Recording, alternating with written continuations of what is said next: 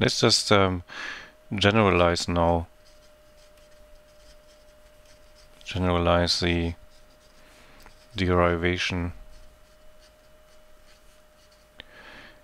where we had the following starting point. So remember, we had h of t, and this was our impulse response here. And so the h of t was again, so the h of t was a, and then this was e2 minus bt, and in the Laplace space this was h of s, and that's a divided by s plus b. So this was our continuous domain circuit we had here.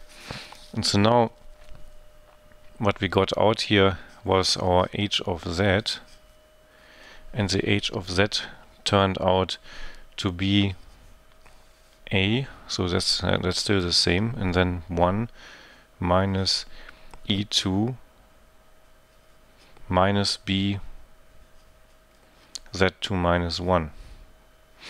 So this was in the sample domain here.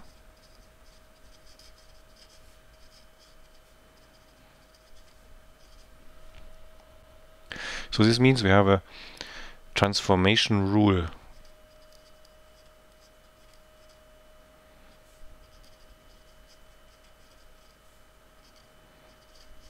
Transformation rule from continuous to sample domain, from the continuous to the sampled domain. And obviously here we have got our h of nt, and this is then a e2 minus b nt in the sampled domain. But the interesting thing is here that essentially a fraction like this is turned into a fraction which looks like that. And so the general ideas behind this is that essentially a pole at, in this case here, minus b turns into a pole at e2 minus bt, and I've forgotten the t again, so that's a minus bt here. And so therefore we have a transformation rule, or to make it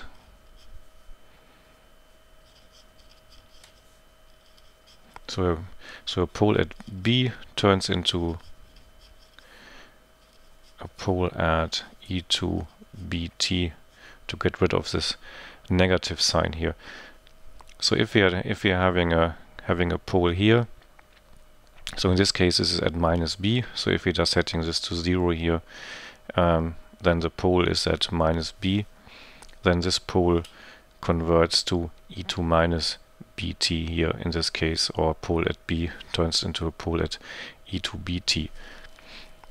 What do we mean with pole? Just to make this clear, that is what is meant by this here. So what is a pole?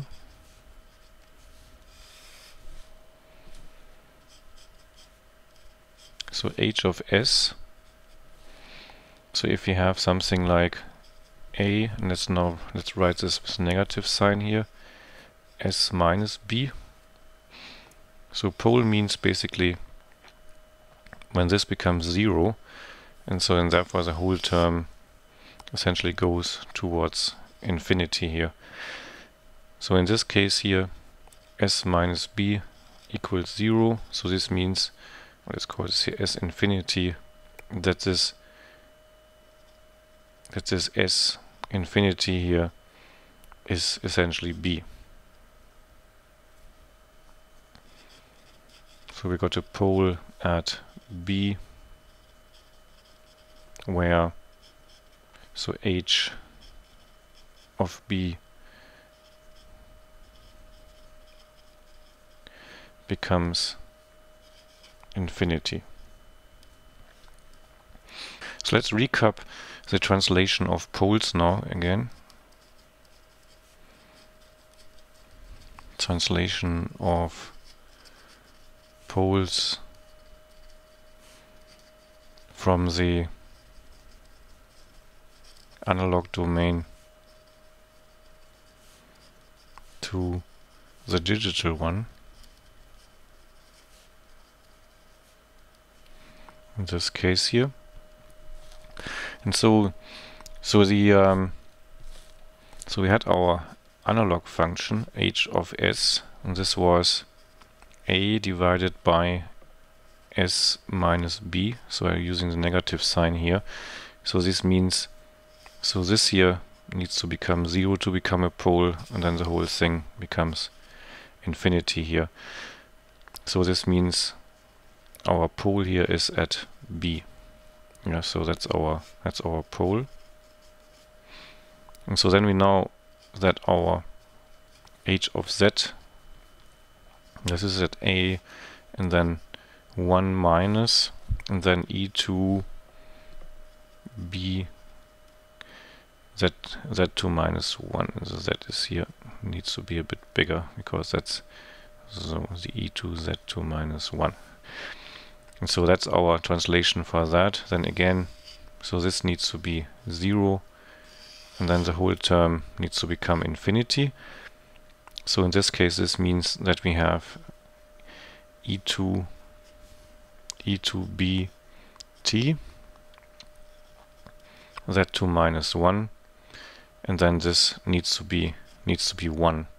So this means that the z, let's call this here z infinity, that this needs to be e2 bt, because this gives us here the reciprocal value, and then this cancels out and gives us a 1. So then therefore, so while we're getting a pole like this here, then our pole here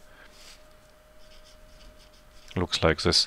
So and therefore we have a translation rule, how we translate from analog to digital. So that's our analog function here. Analog function, and this is our digital function here. And this is how we translate these transfer functions. And with that, we also have a way of translating our poles from the analog domain to the digital domain. So if we have a pole in the analog domain at b, then in the digital domain we're getting a pole at e2b.